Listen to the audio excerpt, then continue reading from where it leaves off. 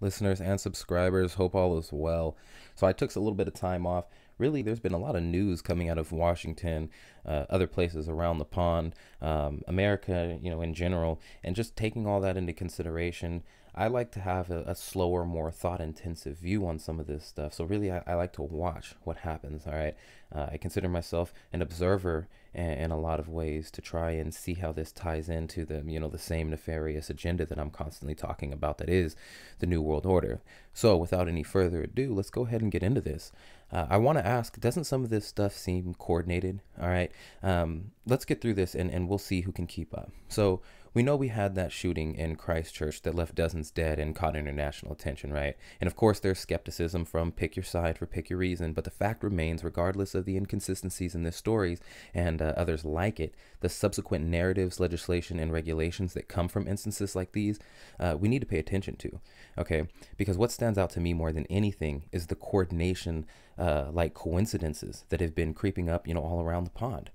So we had the mosque incident in Christchurch, like I just talked about. Then a day later, some guy in Phoenix threatens people at a mosque, and he was arrested for it. Okay, and 3 days after Christchurch, there was a shooting in the Netherlands on a tram. I think it killed like 3 people, and that was initially being linked to terrorism as well. All right, some vandals peppered a synagogue with swastikas in the States shortly after that. A Parkland shooting survivor took her life a week after another Parkland shooting survivor took her life from survivor's guilt, apparently. Then, mysteriously enough, a father of a Sandy Hook elementary school student took his life in an apparent suicide as well. All right, and we already know the sort of storms of inconsistencies that surround those events, so I'm not going to throw fuel on that fire right now, as much as I already have, right?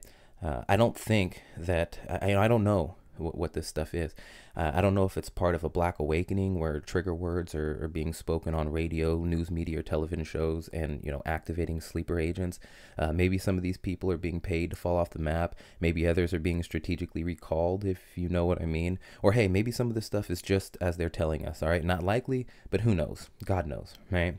But what a cacophony. I mean, look at what's going on in Yemen, Syria, Iraq, Venezuela. You got the whole UK and Brexit deal happening, Greece, Israel, and Palestine. We saw what just happened earlier this week, right? We don't even have North Korea reined in. The global economy is slowing down. The U.S. could be heading towards a recession. And we know every time the U.S. achoo, right, the rest of the world catches what? And when America gets a cold, perhaps other economies catch pneumonia. Right? So we're looking at this. All this stuff is integrated. Look, these aren't things that are new necessarily, but the exponential escalation of the rhetoric and vitriol is, okay? The escalation to the point of virtually no constructive dialogue or amicable deliberation is being had, and these things continue to grow. And as they continue to grow, and as we continue to head down this trajectory, it's the people who suffer, and it's the people who are going to continue to suffer. And we aren't just talking America, okay? We get so caught up in the psychological warfare and social engineering, which are used as a strategic initiative to essentially engage the public in a way that it allows the powers who shouldn't be to leverage more control over us, okay? Whether it's special interest groups, the political, business, and financial sectors, it doesn't matter. This control grid, this matrix, it's captivating the minds and imaginations of those remaining few with enough cognition to recognize the trap being laid before us, okay? It's a shame. The timing of the release of the Mueller probe, Jussie Smollett's exoneration, oh gosh, both before elections, okay? All this ramping up before elections, it's not passing the smell test. None of this is. All right. There's a lot of stuff we have to look at and realize it's not just us being played in America, it's the world, and it looks coordinated. It looks coordinated.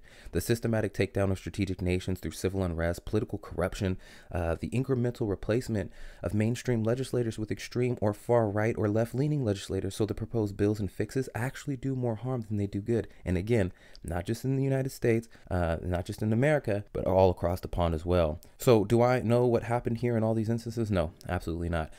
Did some of these people who committed a rash of suicides really take their lives because of survivor's guilt?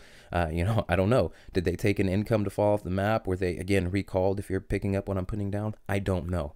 I'm not going to throw any more fuel on that fire than I already have. What I do know is all this stuff is going to come back in a way that limits rights, freedoms, liberties, all the above, and will not ultimately benefit us. That's what we're talking about. No matter what the outcome of this stuff is, no matter what your opinions on how some of these events unfolded, it's not going to look good for us in the long run, and that's what we need to inoculate people against. That's the message we need to spread, because a system is being built, all right, and much of it is already complete, and it's a system designed against us. Okay, the curtain is being lifted and the veil is being torn. These instances aren't isolated events, all right, they're part of a timeline, dots on the page that eventually paint a picture. It's threads of the same tapestry. That's what I'm trying to articulate here. And if you aren't picking up what I'm putting down, you have to understand that these, again, aren't isolated incidents. They all coincide. They tie into the same machine, the same world order. I hope you understand that. Anyway, we're going to go and I'm going to start looking into vestiges of another video here, because I want to get into some underlying elements of this stuff. We got to understand the spiritual implications, that this isn't just, men in business suits smoking cigars and drinking lemonade or sipping whiskey. It's far more nefarious than that. It goes deeper than that. Anyway, take care of yourselves. California Carter, signing off.